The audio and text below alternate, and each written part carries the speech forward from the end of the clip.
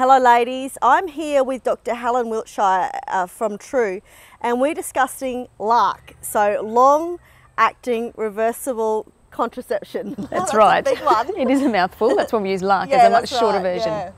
Yeah. So we've had quite a few questions from the community, so we're going to go broad with our questions, and then I think if we then go into specific type questions later on.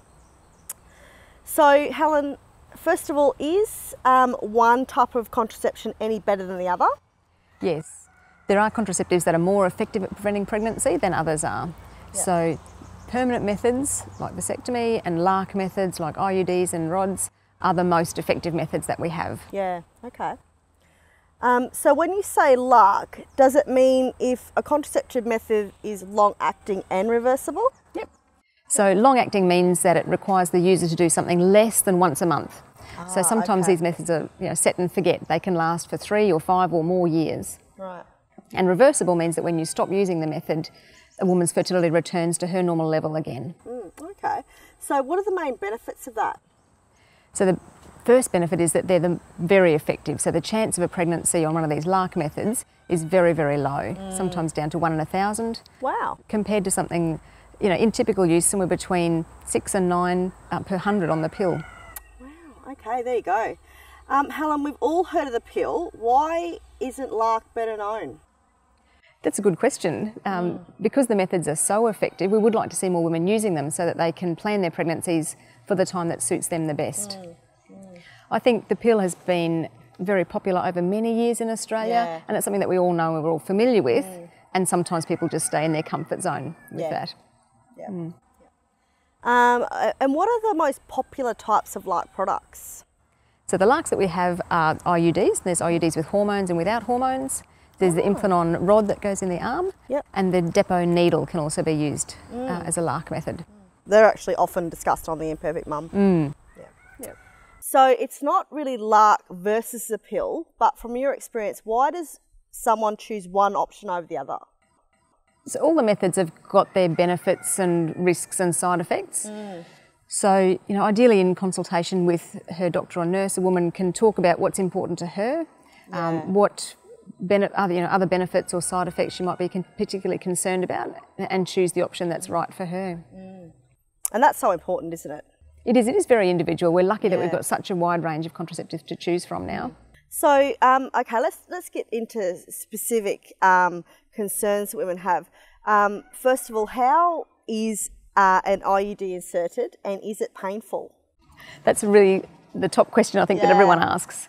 So I've got a couple of IUDs as demonstration ones. So a very popular option is the Marina. So that's a small T-shaped device. So they are fitted internally inside the womb, inside the uterus, and that does require a minor procedure. So it's a process that's just a little bit more involved than having a pap smear.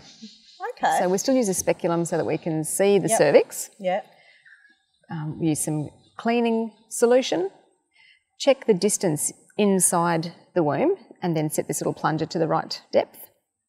And then the IUD inside its applicator goes in through the cervix, the wings open up, and then it stays up at the top of the womb. The applicator comes out, and then we trim the threads just up in the top of the vagina.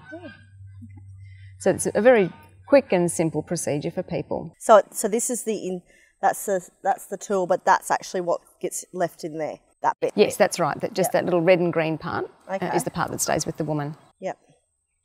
So it's not as big as it looks. That's right. The packaging is really big, but the device itself is very small. Yep. Yeah. So the Implant's a plastic device that goes in the skin under the upper arm. So some people call it the bar or the rod. And that's a progesterone hormone contraceptive that lasts for 3 years at a time. So when it's fitted, it comes in a little applicator like this. It comes inside a needle. So to have that done, we'd put a little bit of local anaesthetic in the woman's arm to make that area numb. The needle slides in under the skin and then leaves the rod in place. So there's no stitches, just need a bandage on for about 24 hours afterwards. And again, that's 3 years of very, very effective contraception. Okay, and that's it there. So that's what would remain under your skin? That's right. The real ones are white. Okay. Yeah, but that's exactly the same size and shape and feel as the real ones. So that little thing there actually produces... Yeah, it's got a slow release membrane on the outside that allows a small amount of hormone to diffuse out each day. So it's really very clever. It's amazing. It's probably the most effective method of reversible contraception that we have. Yep. Okay. I've heard of some ladies, you can see. Is that very rare that you can normally see it? I think you should be able to feel it but not really see it. It needs to be fairly shallow so that it's easy to take out again when the 3 years is up. Yeah, that's important. You want to be able to find it. Yes. Do these products have any effects on women's periods? Yes, they do, and that's one of the great benefits of the Mirena IUS, is that it tends to reduce period bleeding by up to 90%. Really? Yeah, so women might have very light or no periods at all while they're using it. Now that is a benefit. And now this might sound silly, but can you feel an IUD during sex? No, you shouldn't be able to. There are threads that come out through the cervix and just sit in the top of the vagina. Oh, okay. So with another sort of IUD, there might be these soft nylon threads sitting up at the top of the vagina. They're there so that a woman can check that the device is still in place and so that it can be removed or changed over when that time comes. But it shouldn't be a problem with sex. The threads are normally long enough so that they tuck around behind the cervix and that they stay out of the way. Okay. Are there any long-term side effects that women should be aware of using these products? So for most women, the long-term effects are beneficial effects, so reduced periods, reduced chance of anemia, that confidence from knowing that they've got really reliable contraception so they're not going to get pregnant when they don't want to. With the copper IUDs, there's a small chance for some women that their periods might be a bit heavier or a bit longer. Usually that's very manageable. Otherwise, long-term risks are very, very small and most people have only the benefits. Okay, well that's great. And how long does it take for fertility to return if an IUD implanting rod is taken out? So the IUDs don't have an impact on a woman's ovulation. So once they're out of the body, her fertility returns essentially immediately and people can conceive within a few weeks of having them removed. That doesn't mean that it will happen straight away, but their fertility will return essentially immediately. Wow. With the implant-on rod, the hormones come out of the system within about a week so that most people again will return to a normal cycle within 3, 4, 5 weeks afterwards.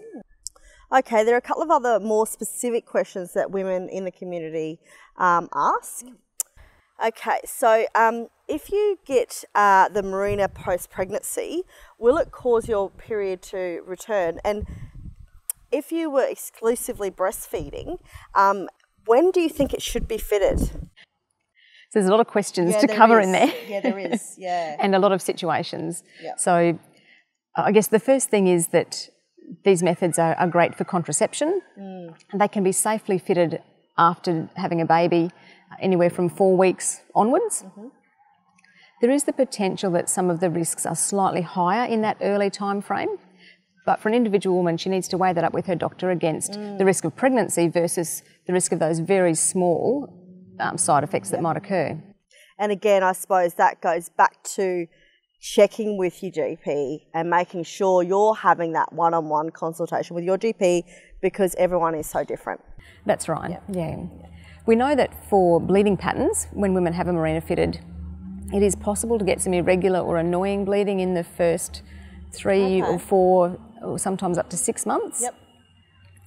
When women are exclusively breastfeeding, they're unlikely to get any periods returning, but they might get that bleeding with the Mirena that's not really a period.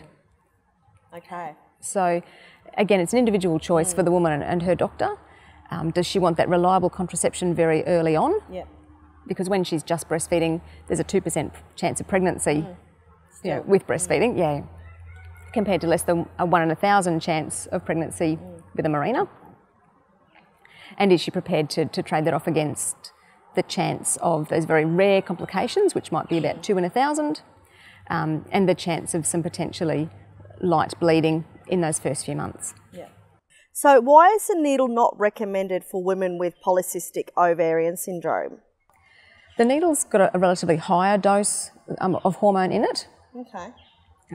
And that higher dose of hormone can be linked with weight issues for some women. And of course in PCOS that's already a concern for many of them. It's also one method that takes longer to come out of their system than say an implant-on or an IUD. Okay. So if people are wanting a pregnancy, wanting to try for a pregnancy, it's harder to reverse the depot. Okay. Is there an effective contraception without hormones in it? There are. There's a number of options again. So the ones that we use in our practice are the Larcs. So we use the copper IUDs. So they've got no hormones, but copper acts as their active ingredient. Oh. And then the other options for long-term contraception are permanent methods like vasectomy or tubal ligation. And then barrier methods like condoms or diaphragms, which overall have less efficacy, but many people find that they're very useful methods for them. We've seen in the media recently lots of coverage around the pill linking to depression. What would you recommend for women who are concerned about this? So the first thing we'd recommend is if they're not wanting to get pregnant, that they stay on their pill for the time being. Yeah. Because of course the pill wears off immediately once women stop taking it, and that they may be at risk of an unplanned pregnancy when they stop their pill. Yeah, okay. Certainly talk to their GP or women's health doctor about their other choices. The pill may not be the only factor involved in mood, but there certainly are lots of other low hormonal or no hormonal methods that people can use. I think that's something that's really, really important for us to leave today with, is that we really need to make sure we're getting our own individual consultations. That's right, because we are all individuals, everyone's different, everyone's medical history or family situational priorities are different. So it's really worth having a detailed discussion with your GP about what's going to suit you the best. Yeah. Thank you, that was so good. I actually learnt a lot myself there, and I'm sure you did too. Girls, let's keep this conversation going. Send in any questions that you have, and we can keep talking, and make sure that you jump on to true.org.au and see what's happening over there as well, and we'll see you next time. Thanks, Crispy. Thank you.